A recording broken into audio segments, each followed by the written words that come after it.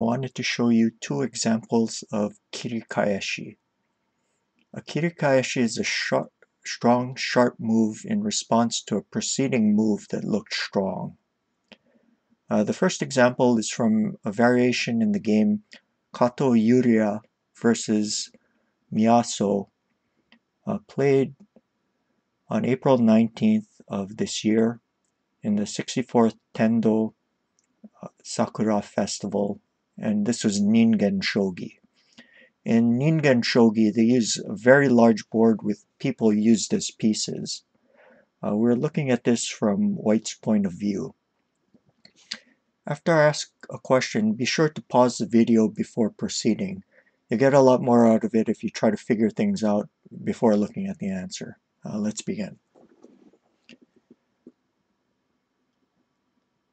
Here, black had a shobute followed by a kirikaeshi. So it would be 7-2 pawn, attacking the attacking pieces. Okay, rook takes.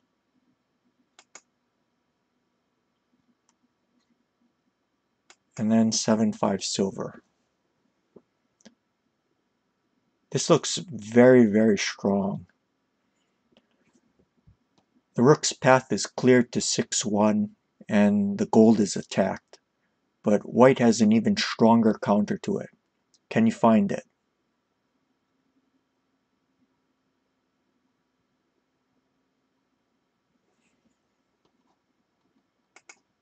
Six-7 knight with check. So what this does is it draws the rook up so that it can be attacked and white can defend and secure his attacking pieces with tempo. If the gold takes, then it blocks the way of the rook and the gold falls. And if the rook takes, then what? Yes, 6-6 pawn. Okay, rook takes. And now 6-5 silver. Instead of this, 6-5 pawn also looks strong, but it allows black to nebari. Sack the rook. And black can continue to resist. Although this is still kind of better for white.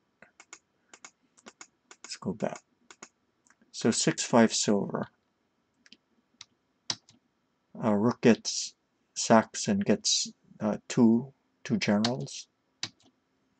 Okay. But then he can counterattack. Well, she can counterattack with 7-7 pawn.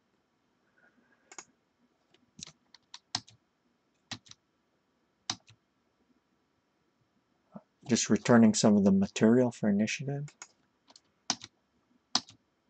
Okay.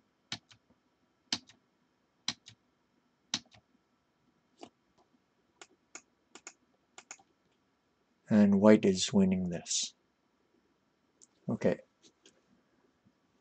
Let's go on to the next example.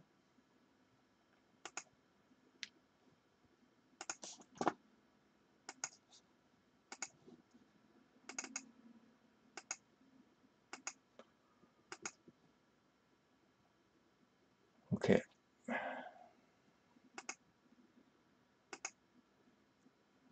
This one was between Fukaura and Habu in the 76th A-class Juni Sen, played October 25th, 2017. We're also looking at this from white's side. Let me show you the first few moves. Okay, so forcing the lance up, so just to weaken the edge and also make the lance vulnerable.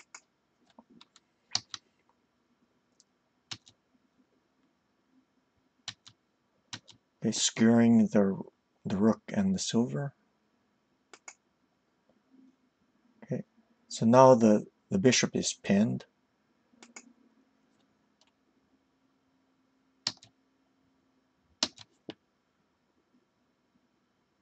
Okay, so at at the end of these moves, we see that both the rook and the silver are attacked. How does Habu deal with it?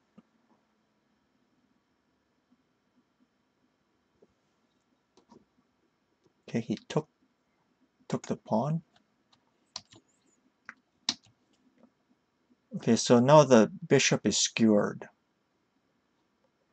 But then you might ask, can't black just play this rook check? You know, it's a fork. Habu had to foresee this before going into the line, but he found a tactical counter that attacks and defends at the same time. What was Habu's idea?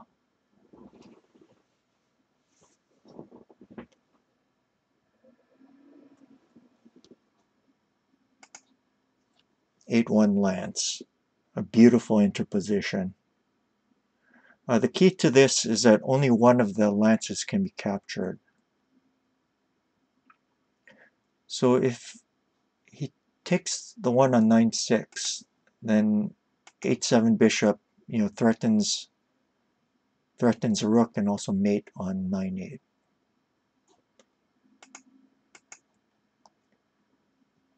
So in the game, he took the one on 8-1. Okay, pawn anchored gold.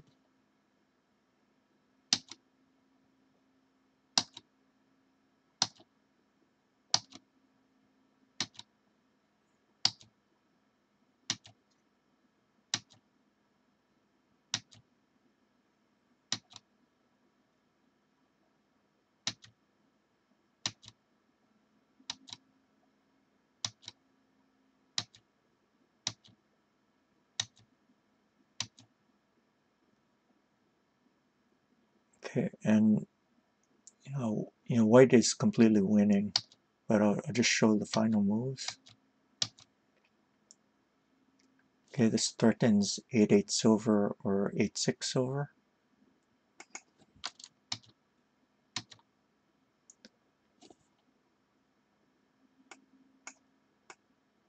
And now if the silver takes 6-6 gold, and then he takes the silver. Okay, let's go back. If the king takes, we have this kasane uchi, and then he's going to get mated. 7-6 king, and then you drop the gold 7-5, or 7-8 king, and then 8-7 silver promotes, and 8-8 promoted silver mate. So 7-8 king.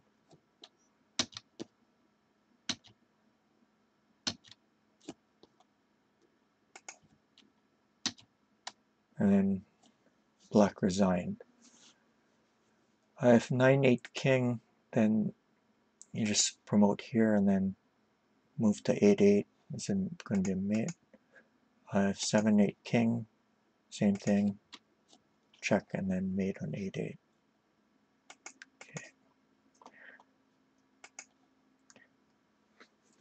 So one final remark about the position to note is that were the king on 2-2 and the white pawn on 2-3, this checking counterattack 9-1 rook wouldn't be possible. This is why it's easier to attack when the king isn't exposed, but sometimes in situations where it is, we have to calculate precisely and resolve our problems tactically. With kirikaeshi, it's necessary to remain tactically alert and not simply play with inertia into what the opponent planned. Calculate a bit deeper. Sometimes there's hidden tactics that turn the evaluation around. This is a trait notable in the great chess champion Alekhine's play. That's it for this video. If you enjoyed it, please remember to give it a thumbs up and remember to subscribe. And if you found that you benefited from this, please consider supporting the channel with donations. You can do that by clicking on the Streamlabs link down in the description. Donations are not necessary but are also always welcome. Thank you for joining me today. I'll see you again later. Bye.